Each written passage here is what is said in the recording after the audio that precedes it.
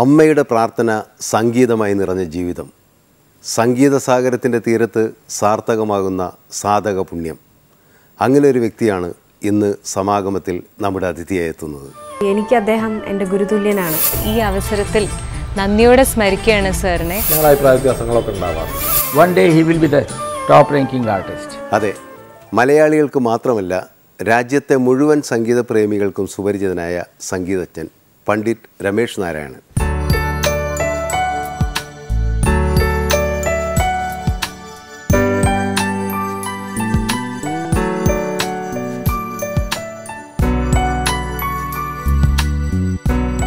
കൂത്തുപറമ്പിലാണ് ജനിച്ചതല്ലേ? അതെ അതെ. കൂത്തുപറമ്പിലെ രമേഷ് കുമാർ പണ്ഡിറ്റ് രമേഷ് നാരായണനായ കഥയാണ് നമുക്ക് സമാഗമത്തിലൂടെ അറിയേണ്ടത്. നടുക്കണ്ടി രമേഷ് നാരായണൻ, രമേഷ് കുമാറാണ്. കുട്ടിക്കാലത്ത് ഏറ്റവും കൂടുതൽ സ്വാധീനിച്ചിട്ടുള്ളത് അമ്മയാണെന്നറിയാം, പല നിലയ്ക്കും. തീർച്ചയായിട്ടും അല്ലേ? സംഗീതത്തിൻ്റെ കാര്യത്തിലായാലും ശരി, കുട്ടിക്കാലത്ത് അമ്മയുടെ ഒരു ഓമനപുത്രൻ എന്നുള്ള രീതിയിലും എല്ലാ നിലക്കും അതെ അതെ അതെ അമ്മ സംഗീതജ്ഞയായിരുന്നു അല്ലേ? ചെറുപ്പത്തിൽ അമ്മയുടെ അമ്മാവനാണ് അമ്മയെ പാട്ട് പഠിപ്പിക്കുന്നത്. അത് ചെറുപ്പത്തിൽ ഹാർമോണിയം വാങ്ങിച്ചു കൊടുത്ത് അമ്മാവൻ വാങ്ങിച്ചു കൊടുത്ത് അമ്മാവൻ്റെ കൂടെയായിരുന്നു അമ്മ താമസിച്ചിരുന്നത്. പാട്ടിൽ അദ്ദേഹത്തിന് ഭയങ്കര ഇഷ്ടമാണ്. അതേപോലെ സംസ്കൃത ശ്ലോകങ്ങളും പിന്നെ സംഗീതവും.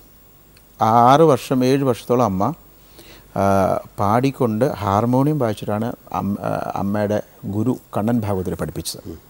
പിന്നീട് അമ്മയുടെ ഭാഗവതരനെ നമ്മളെയും പഠിപ്പിച്ചു. അങ്ങനെ ഒരു ഭാഗ്യം കൂടെ നമുക്ക് അങ്ങനെ ഒരു ഭാഗ്യം പിന്നീടുണ്ടായി. ഒരു കട്ടയ്ക്കാണ് അമ്മ പാടിയിരുന്നത്. അമ്മയുടെ വോയിസ് ഷ്രിൽ വോയിസ്, എസ് ജാനകിയൊക്കെ പാടുന്ന ആ ഒരു ശബ്ദമായിരുന്നു അമ്മയുടേത്. അമ്മ രമേഷിന് സംഗീതം പഠിപ്പിക്കുന്ന വിഷ്വൽസ് ഉണ്ട് ഇവിടെ നമുക്ക്. നിങ്ങൾ ഒരുമിച്ച് പാടുന്നതൊക്കെ ആയിട്ടുള്ള വീഡിയോ ഉണ്ട്. അത് നമുക്ക് ആദ്യം കണ്ടിട്ട് തുടങ്ങാം. ശരി, ഓക്കെ.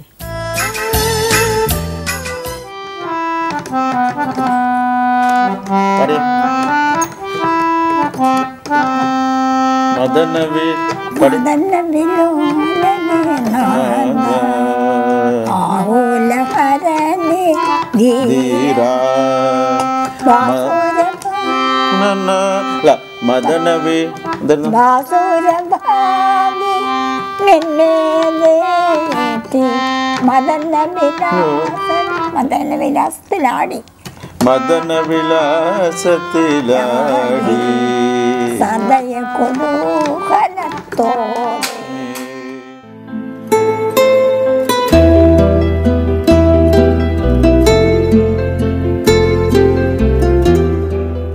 പോയിട്ട് 3 വർഷമായി. 3 വർഷം അതിന് മുമ്പുള്ളൊരു വിഷയമാണ്. കുറച്ച് മുന്നേ ഉള്ളത്. പെട്ടെന്ന് നമ്മൾ പോയത് ആണല്ലേ? അപ്പോൾ കുട്ടിക്കാലത്ത് രമേഷ്ജി കർണാടക സംഗീതമാണ് കൂടുതൽ? അതെ, ഞാൻ അമ്മയുടെ അടുത്ത് തന്നെ പഠിച്ച. 5 മണിക്ക് അമ്മ ഇരുന്ന് പ്രാക്ടീസ് ചെയ്യിച്ച് നമ്മളെയൊക്കെ തട്ടി എഴുന്നേൽപ്പിച്ച് പ്രാക്ടീസ് ചെയ്യിപ്പിക്കും. പിന്നെ അങ്ങനെയുള്ളൊരു അവസ്ഥയായിരുന്നു. അമ്പലത്തിൽ പോലെ രാവിലെ, അത് കഴിഞ്ഞ് പ്രാക്ടീസ്, അത് കഴിഞ്ഞ് നിറച്ച് പശുക്കളായിരുന്നു. ആ പശുക്കൾക്ക് ഭക്ഷണം കൊടുക്കുക രാവിലെ, അതൊക്കെ നമ്മുടെ ജോലിയാണ് ആഫ്റ്റർ പ്രാക്ടീസിന് ശേഷം. ഇങ്ങനെയുള്ള ഒരു വല്ലാത്തൊരു കാലഘട്ടം ഉണ്ടായിരുന്നു. പഠിച്ചത് മുഴുവൻ അമ്മയുടെ അടുത്തുനിന്ന്, പിന്നെ അമ്മയുടെ ഗുരുവിൻ്റെ അടുത്തുനിന്ന് കീർത്തനങ്ങൾ. സംഗീതത്തിലുള്ള അമ്മയുടെ ഒരു ഇത് കണ്ടിട്ടാണ് അച്ഛൻ അമ്മയെ കണ്ട് ഇഷ്ടപ്പെട്ട് കല്യാണം കഴിച്ചത്. അതെ അതെ അതെ അതെ അതെ അത് അമ്മ തന്നെ പറയും. കാര്യം ഇവർ ഒരേ ഫാമിലിയാണ്. കണ്ണൂരും കൂത്തുപറമ്പും താമസിക്കുന്ന 2 ഫാമിലീസാണ്. അപ്പോൾ അച്ഛൻ ഇടയ്ക്ക് അവിടെ ആ വീട്ടിൽ പോകും. അപ്പോൾ അവരുമായിട്ട് വളരെ ബന്ധമാണ്. നല്ല അമ്മ. അപ്പോൾ അച്ഛനും സംഗീതത്തിൽ ഇതുണ്ടായിരുന്നു, ഭീകരനായിരുന്നു. അച്ഛന് 2 കൈ കൊണ്ടും ഹാർമോണിയം വായിച്ചിട്ടൊരു പാട്ടുണ്ട്, അതെനിക്ക് ഇപ്പോഴും എൻ്റെ ചെവിയിലുണ്ട്. ആണല്ലേ? അപ്പോൾ അച്ഛൻ ഇത്രയും വലിയൊരു സംഗീതജ്ഞനായിരുന്നു, അമ്മയും സംഗീതജ്ഞയായിരുന്നു. അപ്പോൾ അച്ഛനെ കുറിച്ച് നമ്മുടെ പ്രശസ്തനായ സംവിധായകൻ ശ്രീ kpkumaran പറഞ്ഞ വാക്കുകൾ നമുക്കിവിടെ കാണാം. വീഡിയോ ക്ലിപ്പ് ഉണ്ട്. നമ്മുടെ അതെ, രമേഷ് നാരായണനായിട്ടുള്ള സംസാരിച്ച കൂട്ടത്തിൽ ഏതോ ഒരിക്കലും എനിക്ക് എൻ്റെ മനസ്സിൽ ഇന്നോ മങ്ങിക്കിടന്നൊരു ഓർമ്മ, വളരെ രസകരമായൊരു ഓർമ്മ തെളിഞ്ഞു വന്നു. അതെന്താണെന്ന് വെച്ചാൽ, ഞാൻ 10 വയസ്സുള്ളപ്പോൾ ഞാൻ ആദ്യമായിട്ട് കണ്ട നാടകത്തിൻ്റെ ഓർമ്മയാണ്. അപ്പോൾ നാടകത്തിൻ്റെ ആദ്യ രംഗങ്ങളിൽ സ്റ്റേജിൽ ഹാർമോണിസ്റ്റായിട്ടൊരു നല്ല ശരീരമൊക്കെ ഉള്ള മനുഷ്യൻ ഹാർമോണിയം വായിക്കുന്നുണ്ട്. കുറേ കഴിഞ്ഞപ്പോൾ അദ്ദേഹം, കുറച്ച് സീൻസ് കഴിഞ്ഞപ്പോൾ അദ്ദേഹം രംഗത്ത് നിന്ന് മാറുകയും ശ്രീകൃഷ്ണൻ്റെ രൂപത്തിൽ, മുതിർന്ന ശ്രീകൃഷ്ണനായിട്ട് ഈ മയിൽപ്പീലിയൊക്കെ വെച്ച് ഇങ്ങനെ വന്ന് കണ്ടപ്പോൾ എനിക്ക് അറിയാവുന്ന ഒരാളാണ്, എൻ്റെ വീടിൻ്റെ അടുത്ത് തന്നെയുള്ള ഒരു നാരായണ മാസ്റ്ററാണ്. അതെന്ന് തിരിച്ചറിഞ്ഞപ്പോൾ എനിക്ക് വലിയ രസം തോന്നി. അപ്പോൾ ആ കുടുംബം എല്ലാവർക്കും അറിയാവുന്നൊരു കുടുംബമാണ്. പക്ഷേ അദ്ദേഹത്തിൻ്റെ മക്കളെക്കുറിച്ചൊന്നും എനിക്ക് കൂടുതൽ അറിയില്ലായിരുന്നു. ഈ പിന്നീട് രമേശിനെ കണ്ടപ്പോൾ രമേശിനെ ഞാൻ കണ്ടിട്ടേ ഇല്ല നാട്ടിൽ നിന്ന്. ഇവിടുന്ന് കണ്ടപ്പോൾ എനിക്ക് വലിയ കൗതുകവും താല്പര്യവും വരാൻ കാരണം തലമുറകളായിട്ട് കലോപാസന നടത്തിയിരുന്ന ഒരു കുടുംബത്തിലെ ഒരു പയ്യൻ ഇത്രയും പ്രഗത്ഭനായ ഒരു സംഗീതജ്ഞനായിട്ട് വരുന്ന അത് എൻ്റെ നാട്ടുകാരനാണെന്നുള്ള അറിഞ്ഞപ്പോൾ എനിക്ക് വലിയ താല്പര്യം തോന്നി. ഞാൻ രമേശിന് വീണ്ടും ഉയരങ്ങളിലേക്ക് പോകാൻ കഴിയുമെന്ന് വിശ്വാസമുണ്ട്. ഞാൻ അതിനായിട്ട് ആശംസിക്കുന്നു. അത് കൊള്ളാം. ഈ ബാലഗോപാൽ ഇതുണ്ടല്ലോ, അത് അമ്മ പറയാറുണ്ട് എപ്പോഴും. ഇത് ഭയങ്കര പോപ്പുലർ ആയിട്ടുള്ള നാടകമായിരുന്നത് ആ സമയത്ത്. ഇനി കുടുംബത്തിലെ മറ്റ് ഒരുപാട് കാര്യങ്ങൾ നമ്മൾ അറിയാനുണ്ട്. സഹോദരങ്ങളെക്കുറിച്ച് ഒരു സഹോദരൻ എനിക്കറിയാം, അല്ലേ, മുൻഷിയിലൊക്കെ ഉണ്ടായിരുന്ന രാധാകൃഷ്ണൻ, അതല്ലേ, എൻ്റെ സിനിമയിൽ അഭിനയിച്ചിട്ടുണ്ട്. അതെ, എൻ്റെ സിനിമയിൽ അഭിനയിച്ചിട്ടുള്ളതാണ്. അദ്ദേഹം ഇപ്പോൾ നമ്മളോടൊപ്പം ഇല്ല. അപ്പോൾ ഏതായാലും സഹോദരി ഇവിടെ വന്നിട്ടുണ്ട്. അടുത്തതായി ഈ വേദിയിലേക്ക് സ്വാഗതം ചെയ്യാം ശ്രീ രമേഷ് ജിയുടെ മൂത്ത സഹോദരി രാജലക്ഷ്മി.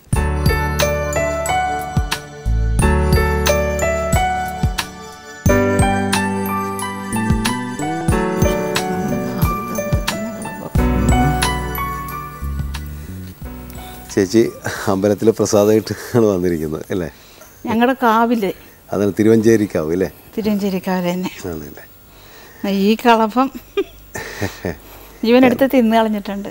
ആണോ? പണ്ട് അതെന്താന്ന് വെച്ച് കഴിഞ്ഞാൽ എൻ്റെ നേരെ താഴെയാണ് ഇവൻ ജനിച്ചൊരു 8 മാസമുള്ളപ്പോൾ നല്ല തൊടുകൂടായിരുന്നു. ഇങ്ങനെ ടേബിളിൽ ഇവനെ പിടിച്ചു കഴിഞ്ഞാൽ ചാടും. അങ്ങനെ ഇരുന്ന കുട്ടിയാണ്. പെട്ടെന്ന് കടലായ ക്ഷേത്രത്തിലാണ് നമ്മളത്തെ കുടുംബ ക്ഷേത്രം. അപ്പോൾ എല്ലാവർക്കും ചോറ് കൊടുത്ത് അവിടെയാണ്. അപ്പോൾ ഇവനും അവിടെ ചോറ് കൊടുത്ത് വന്ന് തിരിച്ച് വീട്ടിലെത്തിയപ്പോൾ നല്ല പനി. 3-4 ദിവസം ഈ പനി മാറണില്ല. അച്ഛൻ പരമ്പരയായിട്ടും എല്ലാം വളകിട്ടിയ വൈദ്യന്മാരാണ്. അച്ഛൻ കൊടുത്ത മരുന്ന് ഒന്നും എഫക്റ്റ് ആവുന്നില്ല. അവസാനം 3-4 ദിവസം കഴിഞ്ഞിട്ട് ടെമ്പറേച്ചറും കുറയണില്ല. അമ്മയെടുത്ത് കാലിലിങ്ങനെ ഇരുത്തുമ്പോൾ കാലിങ്ങനെ കുട്ടികളിങ്ങനെ ബലമായിട്ട് പിടിച്ചു വയ്ക്കുന്നതല്ലേ, ഇത് കാല് ശക്തിയില്ല. അമ്മ ഉടനെ പൊട്ടിക്കരഞ്ഞ് അച്ഛൻ വന്ന് നോക്കുമ്പം അപ്പോഴാണ് മനസ്സിലാവുന്നത് ഈ ടെമ്പറേച്ചർ കഴിഞ്ഞിട്ട് അത് പോളിയോ ആണെന്നുള്ള മനസ്സിലാവണത്. പിന്നെ ഉടനെ തന്നെ അവരക്കിഴി മെഡിസിൻ ഉള്ളിൽ കൊടുക്കലും എല്ലാം ചെയ്ത് അപ്പം എന്നിട്ട് പിന്നെ എല്ലാം ട്രീറ്റ്മെൻറ്റും കഴിഞ്ഞിട്ട് ഒരു കാലിൻ്റെ പവർ ശക്തി ശരിക്കും തിരിച്ചു കിട്ടി. മറ്റേതിന് അത്ര അങ്ങോട്ട് വരുന്നില്ല. അപ്പോൾ അമ്മയ്ക്ക് വിഷമമായി. പിന്നെ ഇനി എല്ലാത്തിലും വലിയത് ദേവിയല്ലേ. അമ്മ എല്ലാം ഇവന് വേണ്ടി തിങ്കളാഴ്ച വ്രതം, ശനിയാഴ്ച വ്രതം ഇതൊക്കെ എടുത്ത് തിരുവഞ്ചേരി കാവിൽ പോകാനെങ്ങനെ അവിടെയും പോയി തൊഴുത് ഇവനെ എടുത്തുകൊണ്ടാണ് പോകാം. എന്നാൽ കുറച്ച് ദൂരമുണ്ട്. ഇവനെ എടുത്തുകൊണ്ട് പോകുമ്പോൾ ഞാനും ഉണ്ടാകും കൂടെ. ഇതെല്ലാം കാവിൽ ചെന്നിട്ട് അവിടെ ഇവനെയും അവിടെ ഇരുത്തും. ശ്ലോകങ്ങൾ കണ്ണടച്ച് മുഴുവൻ ചൊല്ലും. അപ്പോൾ ഇവനവിടെ ഇരിപ്പുണ്ടാവും, ഞാനും ഉണ്ടാവും. എന്നിട്ട് ഒരു ദിവസം നോക്കുമ്പോൾ ഇവൻ അങ്ങോട്ട് അമ്മ കണ്ണു തുറന്ന് നോക്കുമ്പോൾ ഇത് ഇവനെ ഏന്തി വലിഞ്ഞ് ശ്രീകോവിലിൻ്റെ അങ്ങോട്ട് ഉള്ളിൽ പടിയിലെത്തി. അതായത് ഇവന് പവർ കൊടുത്തു ദേവി. രമേശിന് ഓർമ്മയുണ്ടായില്ല. നമുക്കത് കാണാം.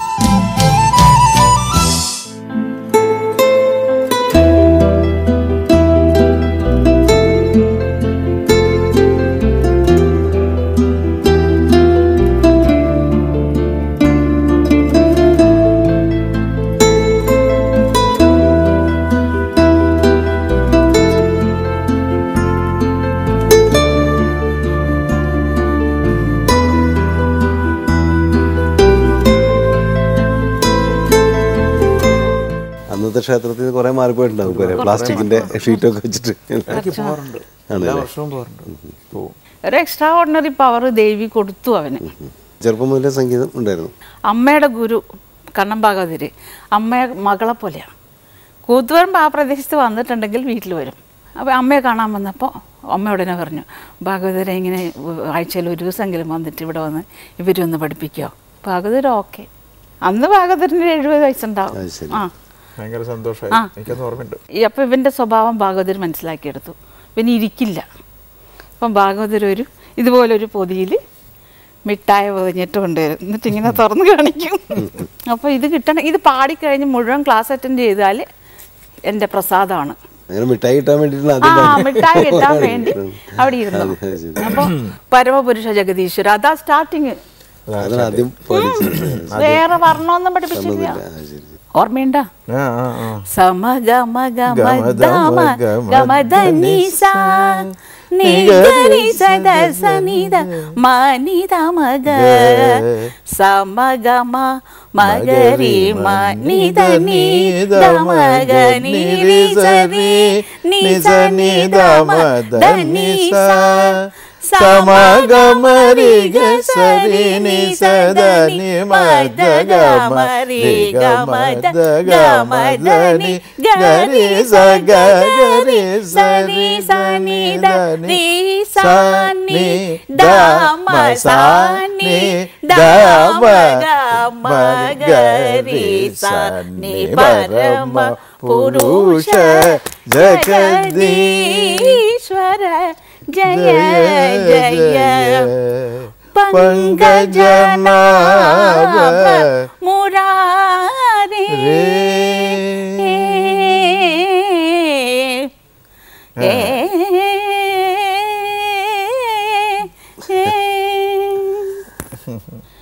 പത്മനാഭന്റെ ഇവിടെ വന്നിട്ട് ഇത് ഭഗവാൻ പാടിക്കുന്നതാ.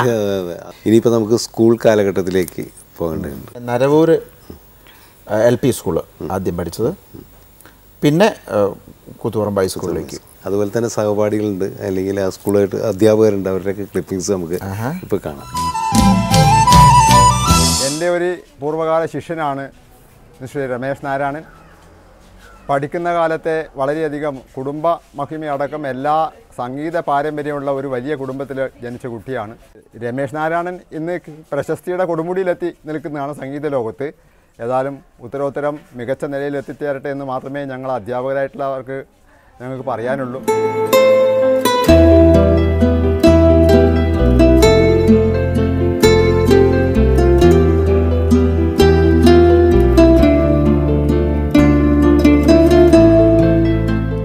ഞാനും രമേശ് നാരായണനും 7ാം ക്ലാസ്സിലും 8ാം ക്ലാസ്സിലും ഇതേ സ്കൂളിൽ ഒരു ക്ലാസ്സിൽ പഠിച്ചതാണ്.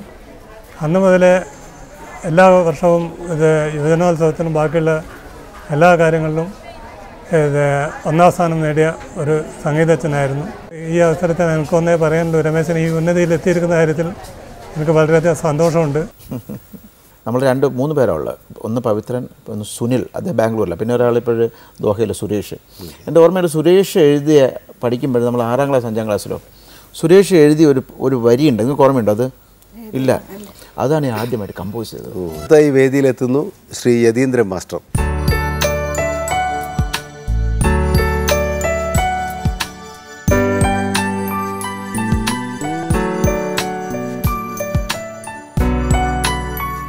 കുട്ടിക്കാലം മുതലുള്ള സൗഹൃദമുണ്ട്?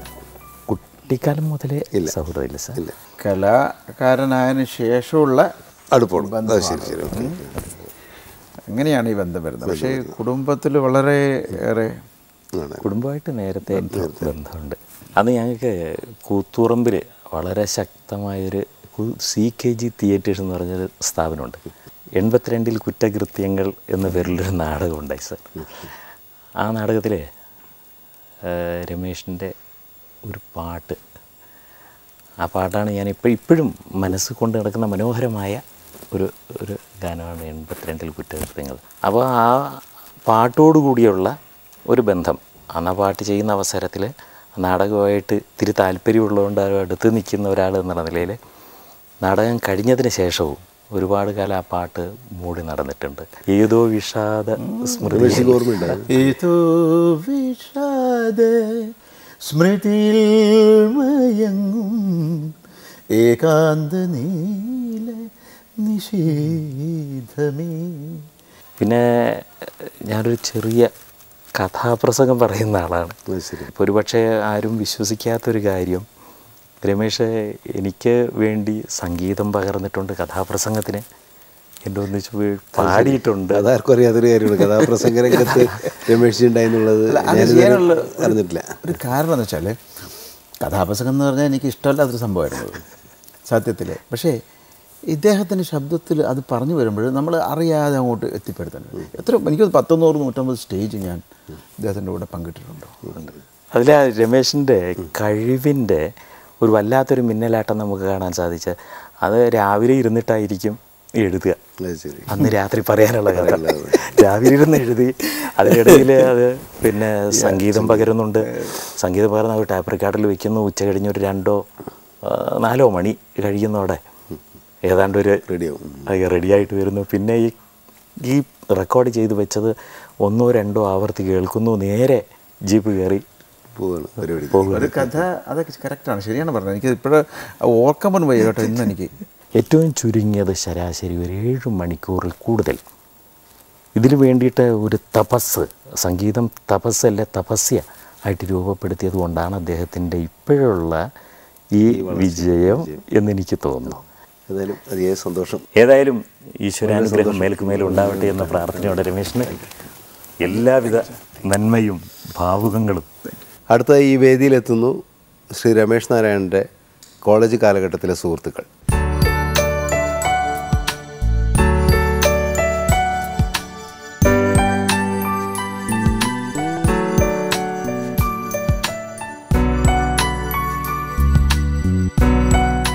ജയറാം, നാരായണൻ വയലിനിസ്റ്റ്, വേണുഗോപാൽ പിന്നെ റൂംമേറ്റ് ആയിരുന്നു. അത് ശരി. വേണു മ്യൂസിക് നമ്മൾ ഒരുമിച്ച് ക്ലാസ്മേറ്റിലായിരുന്നു. 4 ഹോസ്റ്റലായിരുന്നു ആണല്ലേ. അന്ന് ഇദ്ദേഹത്തെ ഒരുപാട് സഹിച്ചു കാണും അല്ലേ? അന്ന് അദ്ദേഹം വളരെ തമാശകാരനായിരുന്നു. ആണോ? കാണുന്ന സീരിയസ്നെസ് ഒന്നുമില്ല. ഇല്ല. എന്നാലും സംഗീതത്തിനോട് വളരെ സീരിയസ് അപ്രോച്ചായിരുന്നു ഈ തമാശകൾക്കിടയിലും. ഞാൻ കാണുമ്പോഴൊക്കെ രമേശിൻ്റെ വേഷം ഇതാണ്. അപ്പോൾ ഒരു കുർത്തയും ഇങ്ങനെ ഒരു ഇതൊക്കെ ഇട്ടിട്ട് ഒരു ഹിന്ദുസ്ഥാനി അല്ലെങ്കിൽ നോർത്ത് ഇന്ത്യൻ ഒരു അപ്പിയറൻസിന്. കോളേജിൽ പഠിക്കുമ്പോൾ എന്തായിരുന്നു വേഷം? കോളേജിൽ കോഡ്രോയി ജീൻസ് ആയിരുന്നു, ഷർട്ടും. സാധാരണ ഷർട്ട്. ആദ്യം പാടിയ പാട്ട് ഹോസ്റ്റലിൽ വന്നിട്ട് ചെമ്പകത്തൈകൾ പൂത്തമാനത്ത് പൊന്നമ്പളി എന്നുള്ള പാട്ടാണ് ആദ്യം പാടിയത്. ഏതായിരുന്നു ഓർമ്മയുണ്ടോ? അർജുന മാഷെ. ചെമ്പകത്തൈകൾ പൂത്തമാനത്ത് പൊന്നം. രമേശ് അന്ന് കൂടുതലും ഗിറ്റാറിൽ പ്ലേ ചെയ്യും. ഗിറ്റാർ പ്ലേ ചെയ്തുകൊണ്ട് സലിച്ചവരുടെ പാട്ടുകളായിരുന്നു കൂടുതലും പാടുന്നത്. പ്രത്യേകിച്ച് ആ ശ്രീപദം വിടർന്ന സരസീരോഹത്തിൽ ഇങ്ങനെയുള്ള പാട്ടുകളൊക്കെ നന്നായിട്ട്. ഇലക്ട്രിക് ഗിറ്റാർ ആദ്യമായിട്ട് ഞാൻ കൊണ്ടുവരുന്ന കോളേജിലേക്കാണ്. ബ്ലാക്ക് ആൻഡ് വൈറ്റ് വൈബ്രേറ്ററൊക്കെ ഇത്രയും ഗൗരവമൊന്നുമില്ല സാർ. എന്നെ ഉപദ്രവിച്ചിട്ടും ഒക്കെ ഉണ്ട് ഒത്തിരി. ആദ്യം പാട്ടും പഠിപ്പിച്ചു ഓർക്കസ്ട്രയിൽ. ആദ്യമായിട്ട് ഓർക്കസ്ട്രയിൽ മെസ്സിയുടെ കൂട്ടത്തിലാണ് പാടുന്നത്. എന്നെ റാഗ് ചെയ്തത് നാരായണ കേട്ടോ. അപ്പം ഞാൻ അന്ന് കീർത്തനക്ക് ഓർമ്മ കേട്ടോ. കാരണം കീർത്തനം പാടിയത് രഘുവംശസുധാംബുധിചന്ദ്രശ്രീ സരിമഗരി സരി റിമദനി അവസാനം. ഭയങ്കര റാഗിങ് കേട്ടോ അവിടെ. ഹോസ്റ്റലിൽ ഭീകര റാഗിങ്. സെക്കൻഡ് ഇയർ മുതൽ ഞാനും തുടങ്ങി. ജയറാം ഇവരൊക്കെ ഭയങ്കര അഗ്രഗണ്യമല്ല റാഗിൻ്റെ കാര്യം. അല്ല, മിക്കവാറും അവസാനിക്കുന്നത് വളരെ നല്ല രീതിയിലായിരുന്നു. ഉപദ്രവിക്കുന്ന രീതി ഉപദ്രവിക്കുന്ന രീതി മിക്കവാറല്ല ഒരു പ്രശ്നം ഉണ്ടാവാതെ നല്ല രീതിയിലായിരുന്നു. അന്നൊരു മ്യൂസിക് ട്രൂപ്പ് ഉണ്ടായിരുന്നു. എന്തായിരുന്നു അതിൻ്റെ പേര്? Melody orchestra. പിന്നെ ടീച്ചേഴ്സ് നമുക്ക് മറക്കാൻ പറ്റാത്ത ജലചവർമ്മ ടീച്ചർ, പിന്നെ ലൈല ടീച്ചർ. അത് കഴിഞ്ഞിട്ട് തന്നെ അത് കഴിഞ്ഞ് ഞാൻ ബോംബെ നിന്നൊക്കെ വന്നിട്ട് 3 വർഷം മുന്നേ 4 വർഷം മുന്നേ എന്നെ വിളിച്ചിരുന്നു. രമേശിനെ ഞാനൊരു 30 വർഷമായിട്ടാണ് ഞാൻ രമേശിനെ കാണുന്നത്. ആണോ? അത് ശരി. തൃശ്ശൂർ റീജിയണൽ തിയേറ്ററിൽ ഒരു കൺസേർട്ട് അനന്തവാൽഭാവൻ്റെ വീണ ജുഗൽബന്ദി സമയത്ത് ഒന്നാണെങ്കിൽ പിന്നെ രമേശിനെ കാണുന്നത് നേരിട്ട് കാണുന്നത്. അതുവരെ കണ്ടിട്ടില്ല. കോൺടാക്ട്സ് ഉണ്ടായിട്ടില്ല? ഇല്ല എന്നാണ്. ഒരു കോൺടാക്ട്സും ഇല്ല. ഇപ്പം അടുത്ത ഫേസ്ബുക്കിൽ കൂടെയാണ് നമ്മളൊക്കെ പിന്നെയും ഒന്നുകൂടെ. പക്ഷെ ജയറാമായിട്ട് കോൺടാക്ട് ഉണ്ടായിരുന്നു. പക്ഷേ അതും കുറേ കാലത്തേക്ക് ഉണ്ടായിരുന്നില്ല. കുറേ കാലം ഇയാള് പൂനെയിലൊക്കെ പോയി. അങ്ങനെ ഒരു ഗ്യാപ്പ് വന്നു. എന്തായാലും സംഗീതത്തിൻ്റെ ആ ഒരു അന്തരീക്ഷത്തിൽ നിന്ന് ഊർജം ഉൾക്കൊണ്ടാണ് ഇപ്പോഴത്തെ രമേഷ് നാരായണൻ നിൽക്കുന്നത്. അതിനറിഞ്ഞറിയാതെ ഒരു പ്രേരക ഘടകമായിട്ടോ അല്ലെങ്കിൽ എന്താ പറയുക ഇൻസ്പിറേഷനായിട്ടോ അന്ന് നിങ്ങളെല്ലാവരും ഉണ്ടായിരുന്നു. 80-ല് അന്ന് സമൃദ്ധമായിട്ടുള്ളത് അന്ന് ചിറ്റൂർ കോളേജ് ഹോസ്റ്റലിൽ സമൃദ്ധമായിട്ടുള്ള സംഗീതം മാത്രമായിരുന്നു. ബാക്കിയൊക്കെ വളരെ സങ്കടത്തായിട്ടുള്ള ജീവിതം, കഷ്ടമായിട്ടുള്ള ഒരു ഉണ്ടായിരുന്നു. സുഖം ആ സംഗീതമാണ്. നമ്മൾ 4 പേര് ഹോസ്റ്റൽ മേറ്റ്സ് ആണ്. അപ്പോൾ എന്തായാലും നന്നായി ഇങ്ങനെ ഒരു പരിപാടിയിൽ വന്നതിൽ വളരെയധികം സന്തോഷം. Okay, thank you. ഞങ്ങളെ ഇങ്ങനെ ഒരു പരിപാടിക്ക് ക്ഷണിച്ചതിലും വളരെ സന്തോഷമാണ്. അടുത്ത ഈ വേദിയിലെത്തുന്നു ശ്രീ കൃഷ്ണേന്ദ്രൻ, ശ്രീമതി ഭാവനാരാധാകൃഷ്ണൻ.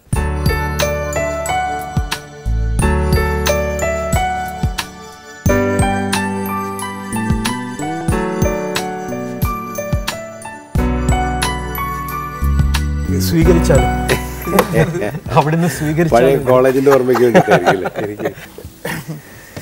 ഞാൻ സത്യത്തിൽ അത്ഭുതപ്പെട്ടു പോയി. രമേഷ് ജിയും കൃഷ്ണേന്ദ്രനും ഒരു കാലഘട്ടത്തിലാണെന്ന് പറഞ്ഞാൽ കുഴപ്പമില്ല. ഇവിടെ രമേഷിൻ്റെ സുഹൃത്തുക്കളുമായിട്ട് വന്നിരുന്നു. കൃഷ്ണേന്ദ്രൻ ഇപ്പോഴും ഇങ്ങനെ കുട്ടപ്പനായിട്ട് ഇപ്പോഴും കോളേജ് സ്റ്റുഡൻ്റായിട്ട് നടക്കുന്നത്. നമ്മൾ തമ്മിൽ എത്ര വല്ലത് ബന്ധമുണ്ട് ഒന്ന് ആലോചിച്ചു. നമ്മൾ തമ്മിൽ 10-30 കൊല്ലമായി. 78-79 കാലം ഒരു സൗഹൃദമുണ്ട് ഞങ്ങൾ തമ്മിൽ. അപ്പോൾ ഒന്ന് ആലോചിച്ച് നോക്കിയാൽ അത് എൻ്റെ ജൂനിയറാണ് ശരിക്കും പറയുകയാണെങ്കിൽ. രമേഷ് എൻ്റെ സീനിയറാണ് അപ്പം ഇരിക്കുന്നത്.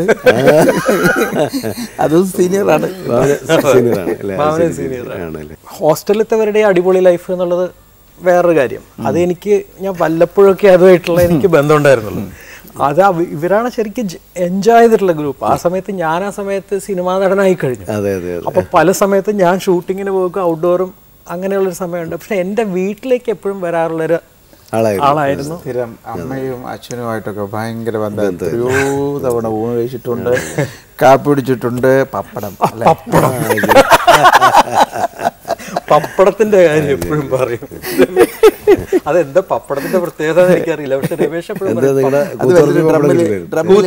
പപ്പടം കിട്ടില്ല, ഡ്രമ്മിൽ അടച്ചു വെച്ചിട്ട് അമ്മ എടുത്തുകൊണ്ട്. അപ്പൊ ആ സമയത്ത് ഇങ്ങനെ കുറെ സാധനങ്ങളുണ്ട്. എന്തൊക്കെയോ കടുമാങ്ങൊക്കെ പാലക്കാട് വിഭവങ്ങൾ. രമേശിനെ നമ്മൾ സാധാരണ പ്രത്യേകിച്ച് ഈ ഒരു സ്റ്റേജിന് ശേഷമൊക്കെ കണ്ടപ്പോൾ രമേശ് വളരെ സീരിയസ് അല്ലാതെ പറ്റില്ല. കാരണം പുള്ളിക്ക് കുറെ സ്റ്റുഡൻസ് ഉണ്ട്, കുറെ ശിഷ്യന്മാരുണ്ട്, അവരുടെ മുന്നിൽ. പക്ഷെ ഞങ്ങളുടെ ഒരു ഗ്രൂപ്പിന്റെ അടുത്ത് എത്തുമ്പോഴാണ് രമേശ് ഫ്രീ ആവുന്നത്. അപ്പോഴാണ് പഴയ രമേശിനെ നമുക്ക് കിട്ടാറുള്ളത്. ഞാനും ഇതുപോലെ രമേശിന്റെ ആ പഠിച്ച കാലഘട്ടത്തിൽ ഒരു ഗിറ്റാറും ഒക്കെ ആയിട്ട് അങ്ങനെ ഞങ്ങളുടെ ഒരു ചെറിയ ട്രൂപ്പും കുറേ പ്രോഗ്രാംസ് ഒക്കെ ചെയ്യായിരുന്നു. കൃഷ്ണേന്ദ്രനും ഞാനും പാടാനും കൂടുതൽ. പിന്നെ ഞങ്ങളുടെ കോളേജിൽ ഭയങ്കര ലൈവ്ലിയാണ്. അത് ഒരു പ്രത്യേകതയാണ്. ചിറ്റൂർ കോളേജിൽ ഇങ്ങനെ എല്ലാ ഫംഗ്ഷനും ഞങ്ങളുടെ ഒരു ചെറിയൊരു പ്രോഗ്രാം ഉണ്ടാവും. അങ്ങനെ ഒരു രസമായിരുന്നു അത്. ഓർമ്മയുള്ള കാര്യം രമേശിൻ്റെ കാര്യം, സ്റ്റേജിൽ കയറുമ്പോഴത്തെ കാര്യം ഞാൻ പറയണം. ഇപ്പോഴത്തെ ഉസ്താദിനെ പറ്റിയിട്ടല്ല ഞാൻ പറയുന്നത്. അത് ഈ ഗിറ്റാറും കൊണ്ട് ഞാൻ വന്നതിൻ്റെ ഉദ്ദേശം അതാണ്. എന്ന് വെച്ചാൽ നമ്മളൊക്കെ മെലഡി അന്നത്തെ ഹിറ്റ് പാട്ടൊക്കെ പാടി ഇങ്ങനെ ഷൈൻ ചെയ്ത് നിൽക്കും. പുള്ളി ഞങ്ങളുടെ പാട്ടിനൊക്കെ ഗിറ്റാറൊക്കെ വായിക്കും. അന്ന് തന്നെ ഈ സിത്താറിൻ്റെ പീസുകൾ അതിഗംഭീരമായിട്ട് വായിക്കും. അതാണ് മെയിനായിട്ട് നന്നായിട്ട് വായിക്കുക. ശരിക്കും കോഡ്സ് വായിക്കുന്നതിനേക്കാൾ പുള്ളിയുടെ താല്പര്യമായിട്ട് നല്ല ബിറ്റുകൾ വായിക്കുന്നതിലായിരുന്നു. അത് നന്നായിട്ട് വായിക്കും. അപ്പോൾ അതിനുശേഷം അടുത്ത ഗാനം രമേശ് നാരായണൻ പാടുന്നതാണ് എന്ന് പറയുമ്പോൾ അവിടുന്ന് ബാക്കിൽ നിന്ന് നടന്നു വന്നിട്ട് ഗിറ്റാർ ഇങ്ങനെ തൂക്കിയിട്ടിട്ടുണ്ടാവും. ആ ഒരു ബ്ലാക്ക് ആൻഡ് വൈറ്റ് ഗിറ്റാറുണ്ട്, വൈബ്രേറ്ററൊക്കെ ആയിട്ട്. അപ്പോൾ അന്നത്തെ ഒരു ഹിറ്റ് പാട്ടാണ് മുഖദ്ദർ കാ സിക്കന്ദർ, അമിതാഭ് ബച്ചൻ. അപ്പോൾ ആ കോഡൊക്കെ ഇട്ടിട്ട് അന്നത്തെ ഒരു പ്രത്യേക ടോണൊക്കെ ഉണ്ട്. ഒരു വവ്വാന്ന്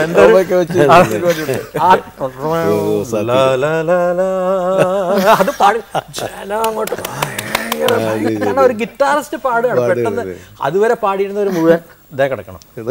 അതാണ് അതിന്റെ ഒരു പരിപാടി. അതൊരു നമ്പറായിരുന്നു പുള്ളിയുടെ ഒരു പ്രത്യേക നിങ്ങളൊക്കെ പാടി കഴിഞ്ഞ അതിന്റെ എല്ലാം ഒരു നമ്പർ തന്നെ. അതൊന്ന് പാടാൻ തന്നെ രമേഷ് ജി, അതൊന്ന് നമുക്ക് കേൾക്കാൻ പറ്റും? ഗിറ്റാർ നമുക്കൊന്ന് നോക്കാം അല്ലേ? അതെ അതെ.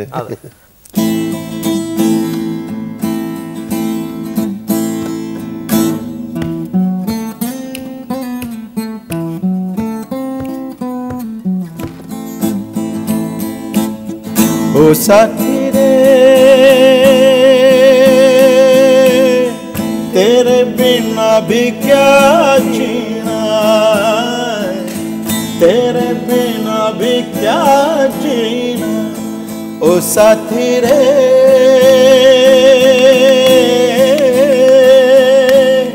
तेरे बिना भी क्या जीना, तेरे बिना भी क्या। फूलों में गलियों में सपनों की गलियों में, फूलों में गलियों में सपनों की गलियों में, तेरे बिना कुछ कहीं ना, तेरे बिना भी क्या जीना, तेरे बिना भी क्या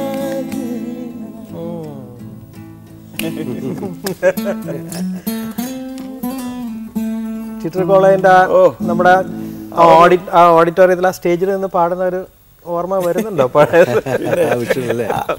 എനിക്ക് ഭയങ്കര ഇഷ്ടമാണ് ഹിന്ദുസ്ഥാനിയോട് ഭയങ്കര ഇഷ്ടം. അതുകൊണ്ട് തന്നെ രമേശിൻ്റെ ഒരു എന്താ പറയണ്ട ആ ഒരു വളർച്ച എനിക്ക് ഭയങ്കര ഒരു സന്തോഷമായിരുന്നു. കാരണം അന്ന് ഹിന്ദുസ്ഥാനി പഠിക്കാന്ന് വെച്ചാൽ നമുക്ക് ഒന്നും ചെയ്യാൻ പറ്റില്ലല്ലോ. അപ്പോൾ ഇങ്ങനെ ഒരാൾ കുറച്ച് കാലത്തിന് ഒരു ശബ്ദം ഉണ്ടായിരുന്നില്ല. ഞങ്ങൾ പഠിച്ചു കഴിഞ്ഞിട്ട് പിന്നെ കുറച്ച് കാലം ഒന്നും ഒരു അജ്ഞാതവാസം പോലെ എവിടെയായിരുന്നു. അത് കഴിഞ്ഞ് പെട്ടെന്ന് ഒരു സമയത്ത് ഇങ്ങനെ രമേശ് നാരായണൻ എന്ന ഒരു പ്രാവശ്യം ഞാനിങ്ങനെ അപ്പം ഈ രമേശാണെന്ന് എനിക്ക് തോന്നിയില്ല. പിന്നെയാണ് ഇങ്ങനെ കണ്ടത്. പിന്നെ അത് വളരെ ഫാസ്റ്റായിട്ടായിരുന്നു പിന്നെ അങ്ങോട്ട് കയറിപ്പോയത്. ആഗ്രഹം ഉണ്ടെന്ന് പറഞ്ഞിട്ട് കാര്യമില്ല, നമ്മളതിന് വേണ്ടിയിട്ട് വർക്ക് ചെയ്തിട്ടില്ല. അപ്പോൾ അത് തീർച്ചയായിട്ടും ഉണ്ട്. അത് ഞാൻ അപ്രീഷിയേറ്റ് ചെയ്യുന്നു വളരെയധികം. ശരിയാണ്. ശരിക്കും രമേശ് നാരായണനെ രമേശ് നമ്മളൊക്കെ കോളേജ് വിട്ടതിന് ശേഷം ഞാൻ മദ്രാസിലേക്ക് വന്നു. പിന്നെ രമേശ് എവിടെയാണെന്നുള്ളതിനെ പറ്റിയിട്ട് നമ്മൾ ജീസസ് ക്രൈസ്റ്റിൻ്റെ ഒക്കെ കാര്യം പറഞ്ഞില്ലേ, ഒരു വയസ്സിന് ശേഷം പിന്നെ അദ്ദേഹം എവിടെയായിരുന്നു എന്ന് പിന്നെ കുറെ കാലത്തിന് ശേഷമാണല്ലോ തിരിച്ചു വന്നത്. അതുപോലെ പെട്ടെന്ന് പിന്നെ അറിയില്ല രമേശ് നാരായണൻ അവിടെ പഠിക്കാൻ പോയി, പൂനെയിൽ പോയി ബോംബെയിൽ പോയി എന്നൊക്കെ കേട്ടു. പിന്നെ യാതൊരു വിവരവുമില്ല. ഞാൻ മദ്രാസിലാണ്. പിന്നെ 90s ഒരു അവസാനത്തിലാണ് മറ്റേ കണ്ണൂർ രാജ മാസ്റ്ററുടെ ഒരു പ്രോഗ്രാം പാടാൻ വേണ്ടി ഞാൻ തിരുവനന്തപുരം ദൂരദർശനിലേക്ക് വരാം. അന്ന് ഓർക്കസ്ട്ര ഒക്കെ പഠിപ്പിച്ചെടുക്കുന്നു, പാട്ട് പാടിക്കാൻ, ഓർക്കസ്ട്രയിൽ സിത്താർ വായിക്കാൻ ഒരു പരിചയമുള്ള മുഖം. നോക്കുമ്പോൾ രമേശ് ഏകദേശം 18 വർഷമോ 19 വർഷത്തിന് ശേഷം ഞാൻ കാണുകയാണ് അദ്ദേഹത്തിനെ. അപ്പോൾ ഞാൻ ചോദിച്ചു, രമേശേ എന്താ ഇവിടെ? ഇപ്പൊ ട്രിവാൻഡ്രത്ത് സെറ്റിൽ ചെയ്തു. ആ സമയത്ത് ജസ്റ്റ് ട്രിവാൻഡ്രത്ത് വന്ന് താമസം തുടങ്ങി. അല്ല, നമ്മൾ രണ്ടുപേരുമാണ് രമേശിന്റെ ആദ്യത്തെ കമ്പോസിങ് പാടുന്നത്. അങ്ങനെ ഒരു സംഭവം ഉണ്ട് ഇതിന്റെ പിന്നെ കോളേജ് പഠിക്കുമ്പോ. അന്നറിയില്ലായിരുന്നു രമേശാണ് ട്യൂൺ ചെയ്തത്. അപ്പൊ അന്നും ഉള്ളിന്റെ ഉള്ളിൽ സലിൽ ചൗധരിയാണ് കിടക്കുന്നത് കേട്ടോ. ഏകദേശം പല്ലവി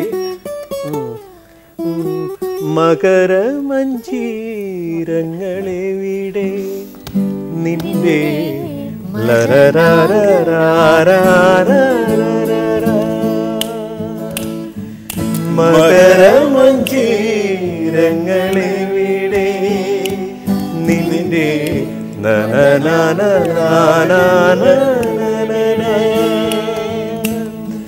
ഹൃദയേശ്വരീതാ ഗോവർദ്ധനത്തിൽ കേളികൗമുദി ഉദിച്ചു കേളികൗമുദി അരിച്ചു മകരമഞ്ജീരങ്ങളെവിടെ നിന്റെ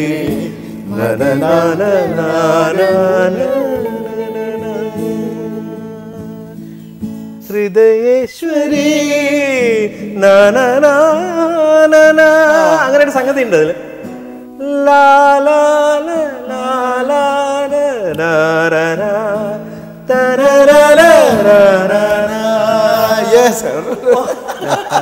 ഞാൻ മറന്നു കേട്ടോ. അയ്യോ, ഉഗ്രൻ ട്യൂണായിരുന്നു. ഇനി നമുക്ക് ഹിന്ദുസ്ഥാനിയുടെ ലോകത്തേക്ക് പോകേണ്ടിയിരിക്കും. ഞങ്ങൾക്ക് അറിയാത്ത കാലഘട്ടത്തിലേക്ക് പോകേണ്ടിയിരിക്കും. കോളേജിൽ നിന്ന് വിട്ടിട്ട് കേരളം വിട്ടു പോയതിനു ശേഷമുള്ള ജീവിതം. അതിനൊരു കാരണക്കാരൻ എൻ്റെ ചേട്ടനാണ്, രാംദാസ് ജി. അദ്ദേഹം പട്ടാളത്തിലായിരുന്നു, പൂനെയിൽ. പട്ടാളക്കാരനാണെങ്കിലും എന്തായാലും നമ്മുടെ ജീനിൽ മ്യൂസിക് ഉണ്ടല്ലോ, അവിടെ പോയി കഴിഞ്ഞിട്ടും പുള്ളി പല സ്ഥലത്തും തബല പഠിക്കാൻ തുടങ്ങി. അങ്ങനെ തബല വായിക്കും. ഇടയ്ക്ക് വന്നപ്പോൾ എൻ്റെ അടുത്ത് പറഞ്ഞു, എടാ നിനക്ക് കോളേജ് പഠിച്ചിട്ട് എന്തോന്ന് കിട്ടുന്നത്? നീ ഉഴപ്പി നടക്കല്ലേ അവിടെ? സിത്താർ കണ്ടിട്ടുണ്ടോ നീ ചോദിച്ചു. ഞാൻ പറഞ്ഞു കേട്ടിട്ടുണ്ട്, എനിക്ക് ഇഷ്ടപ്പെട്ട ഇൻസ്ട്രുമെൻ്റാണ്. നീ ഗിറ്റാർ വായിക്കുന്നുണ്ടല്ലോ, സിത്താർ പഠിക്കാം, വാ എന്ന് പറഞ്ഞു. അങ്ങനെയാണ് ഞാൻ പൂനെയിൽ എത്തിപ്പെടുന്നത്. അന്ന് ഞാൻ അവിടെ പൂനെയിൽ ഖഡ്കി എന്ന സ്ഥലത്ത് ചേട്ടൻ്റെ കൂടെ ഫൗജി മന്ദിറിൽ ഒരു പൂജാരിയായിട്ട് അങ്ങനെ ജീവിതം ആരംഭിച്ചു. അത് ആ കാലം നമുക്ക് വിശദമായിട്ട് അറിയണം. അതുകൊണ്ട് അതിനു മുമ്പ് ഇവരെ നമുക്ക് പറഞ്ഞേക്കണം. അല്ല, ഞങ്ങൾക്ക് ആഗ്രഹമുണ്ട്. ഞങ്ങൾക്ക് ഇനി ടി വിയിൽ വരുമ്പോൾ ഞങ്ങളുടെ കിറ്റ്നാറിസ്റ്റ് എങ്ങനെ സിത്താറിസ്റ്റ് അറിയാൻ ഞങ്ങൾക്കും താല്പര്യമുണ്ട്. ഞങ്ങൾ പോയി ടി വിയുടെ മുമ്പിലിരുന്ന് കാണാം ബാക്കിയുള്ള കാര്യം. അപ്പോഴേക്കും നമുക്ക് ചേട്ടനും ഇങ്ങോട്ട് വരുന്നു. അടുത്തതായി വേദിയിലെത്തുന്നു രമേഷ് ജിയുടെ മൂത്ത brother Shri Ramdas.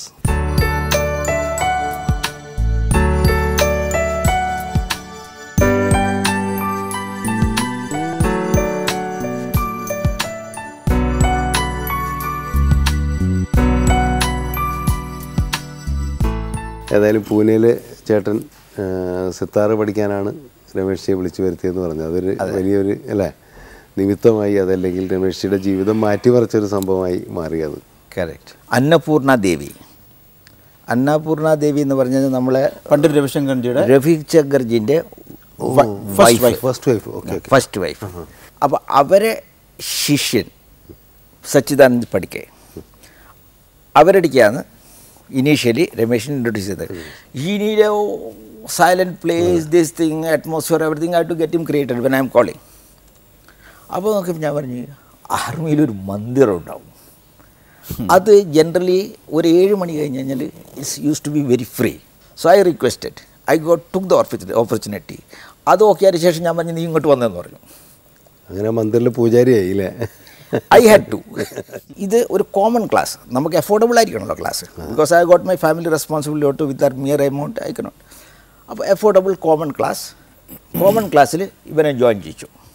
Within 2 years Sachidanand പട്കേജിൻ്റെ മകൻ്റെ കൂടെ രമേശ് 2 കൊല്ലത്തിൽ അയാൾ, അതായത് മകൻ എന്ന് പറഞ്ഞാൽ his senior most AR artist at the time. അപ്പോൾ ആ AR ആർട്ടിസ്റ്റിൻ്റെ ലെവലിൽ രമേശ് പെർഫോം ചെയ്യാൻ തുടങ്ങി അവിടെ. അതിനുശേഷമാണ് 84-85 സമയത്താണ് പണ്ഡിറ്റ് ജസ്രാജിയുടെ അടുത്ത് എത്തിപ്പെടുന്നത് ഗുരുജിയെ കണ്ടിട്ട്. പിന്നെ ഗുരുജിയുടെ അടുത്ത് പിന്നെ അങ്ങനെ അങ്ങ് പോവുകയാണ് ചെയ്തത്. ഗുരുജി രമേശ്ജിയെക്കുറിച്ച് പറഞ്ഞ വാക്കുകളുണ്ട് നമുക്കിവിടെ. നമുക്കതിൻ്റെ വീഡിയോ ക്ലിപ്സ് ഉണ്ട്, അത് നമുക്കൊന്ന് കാണാം, കണ്ടിട്ട് തിരിച്ചു വരാം. Certainly. It was 1982. Who? Pandit Ramesh Narayan. He was happened to be with me. He is on the Tanpura, and the other Tanpura is somebody else, I don't remember. I was singing Hansadhwani because I know that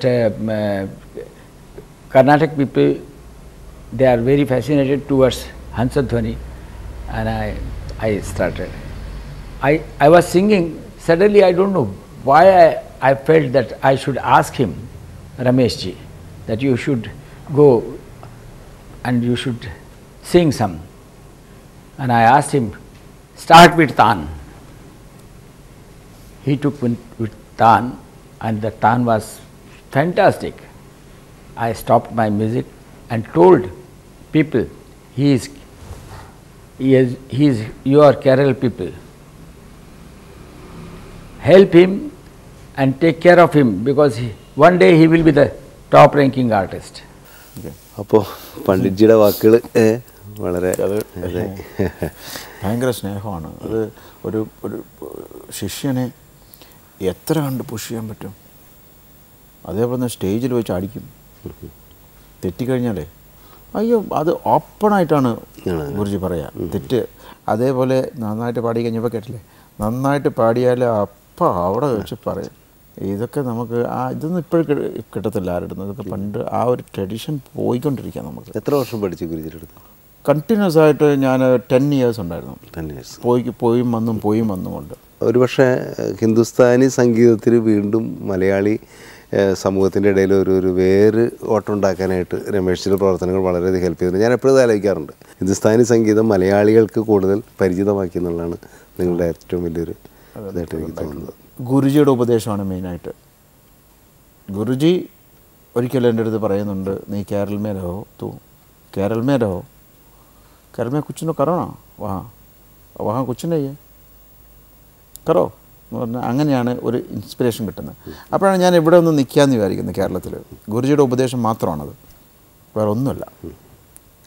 ആ ഉപദേശത്തിൻ്റെ മുകളിലാണ് ഇന്ന് ഇവിടെ നിൽക്കുന്നത്. അല്ലെങ്കിൽ എനിക്ക് ബോംബെയിൽ പോയി ഇരിക്കുക, അവിടെ എത്രയോ ഹിന്ദി പടങ്ങൾ ചെയ്യാം, എനിക്ക് ഇനിയും ഫേമസ് ആവാം. ഞാൻ ബോംബെ പോയാൽ ഷൂട്ട് ഓഫ് ഡെഫിനറ്റ്ലി.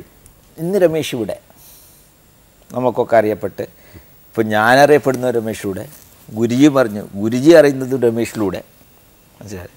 അപ്പോൾ ഇതിൻ്റെ ബാക്കിൽ ഒരു ശക്തിയുണ്ട്. നിങ്ങളും അതെല്ലാവരും വിശ്വസിക്കുന്നത്. ആ ശക്തി അത് ഇവനിലേക്ക് ഞാൻ മനസ്സിലാക്കുന്നത് ഇവൻ്റെ അമ്മയാണ്. ഇവൻ്റെ അമ്മ എൻ്റെ അമ്മ. അമ്പലത്തിൽ കൊണ്ടുപോയി രാവിലെ 3 അതായത് 3-3.5 കിലോമീറ്ററിൽ ഒരു സ്ഥലത്തേക്ക് അമ്മ ഡെയിലി എടുത്തിട്ട് കൊണ്ടുപോവുക, അവിടെ അമ്പലത്തിൻ്റെ മുന്നിൽ ഇരുത്തുക, എന്നിട്ട് കംപ്ലീറ്റ് ചെയ്യുക. അതായത് ആ ഒരു ഇതുണ്ടല്ലോ, ആ ഒരു അമ്മ ദേവീൻ്റെ മുന്നിൽ കരഞ്ഞ് പ്രാർത്ഥിച്ചതിൻ്റെ ഫലമാണ് രമേശ് ഇങ്ങനെ ആയതെന്നുള്ളതാണ് എൻ്റെ ഒരു വിശ്വാസം. അപ്പോൾ ഇവനെ കംപ്ലീറ്റ് നിന്ന് നിൽക്കുന്നത് ഈ ഒരു ശക്തിനെ കൊള്ളാന്നുള്ള ഒരു കാര്യം. അമ്മ അവസാന കാലം എൻ്റെ അടുത്ത് തന്നെയായിരുന്നു. അങ്ങനെ ചെയ്യാൻ പറ്റിയില്ലെങ്കിൽ പിന്നെ ഞാൻ ജീവിച്ചു നിന്നിട്ട് കാര്യമില്ല. ആ ഒരു ഓപ്പർച്യൂണിറ്റിയും ദൈവം തന്നെ കൊടുത്തു ഇവന്. ആ ഓപ്പർച്യൂണിറ്റി എനിക്ക് കിട്ടിയില്ലെങ്കിൽ എനിക്ക് പിന്നെ അത് നോ ലൈഫ് അതപ്പുറം ഒന്നുമില്ല.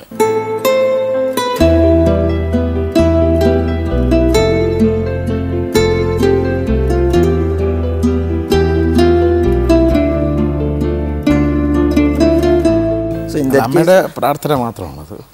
നത്തിങ്. സോ വേറെ ഒന്നുമില്ല അതിൻ്റെ അകത്ത് വരാൻ വേണ്ടിയിട്ട്. നമ്മൾ കുറച്ച് ആ ലെവലുള്ള കാസ്റ്റല്ല, ഹൈ കാസ്റ്റല്ല. അപ്പോൾ ആ സമയത്ത് അമ്മ ഈ രാത്രിയും പകലെടുത്തിട്ട് കൊണ്ടുപോയവനാ. അമ്പലത്തിൻ്റെ ഉള്ളിൽ പോകാൻ പറ്റില്ല.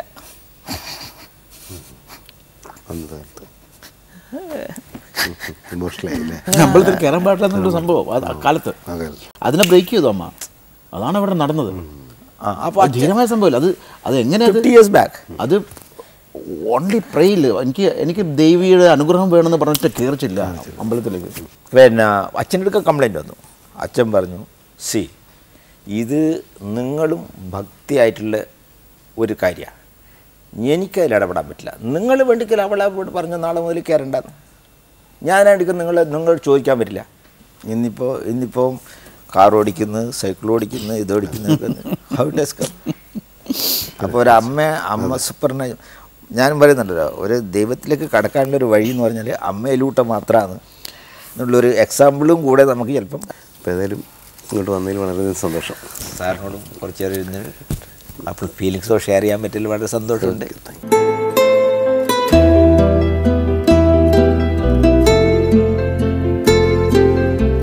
ഹലോ, ദാസേട്ടൻ ഫോണിലാണ്. ദാസേട്ടൻ ഞാൻ കമലാണ്, ഡയറക്ടർ കമൽ.